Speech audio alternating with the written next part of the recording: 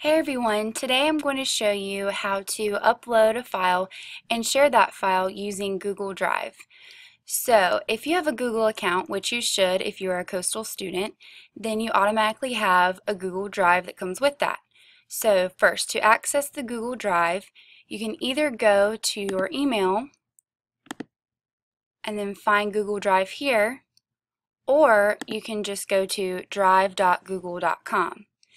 Okay, this is mine, so as you see, I already have a ton of files that I have previously uploaded, and I also have files that have been shared with me.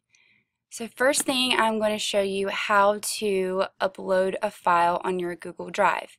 So go up here to the New button, and you can choose from a folder, you can just choose from the file. I'm going to File Upload, and I'm just going to choose just a random file for my folder.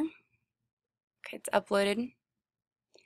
Alright, now you're going to choose the file that you want to share, click on it, make sure it's highlighted in blue, and you're going to go up here and then you're going to share it. Okay, so if you just want to share this file with one particular person, just enter in their email address here, and then you have the option of allowing them to edit it, comment, or view. But I'm also going to show you what this advanced button means, so click advanced. And here, I've changed my settings to on anyone with a link. So that way, if I post this to a course website, anyone that clicks on this link will have access to it and will be able to view the file. You have different options, public, just with Coastal, or just with specific people. Okay, so I'm saving that.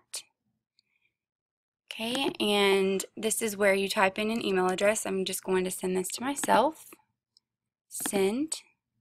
Okay, and up here, link to share, this is highlighted in blue. This is what you're going to copy and paste and send in for your assignment, for your Moodle 505 assignment. Okay, so I hope you've learned a little bit about Google Drive.